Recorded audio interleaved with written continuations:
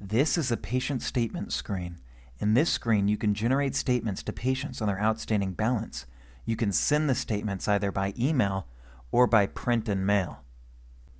Before you generate the statement, please make sure to change the appointment status to balance due on all visits where the balance amount is patient responsibility.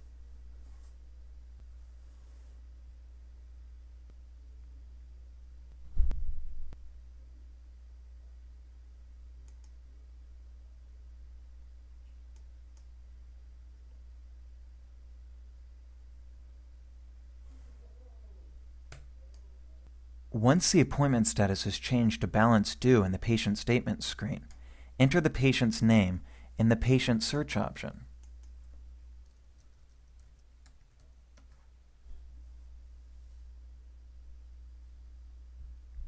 Choose the patient name by placing a check mark and click on the Update Balance option in the bottom.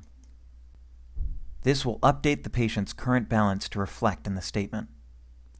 Put a check again before the patient name and hit Save PDF. The statement will be generated in a PDF document. You can either choose to print this statement through a printer or save it in your desktop to attach in an email to the patient.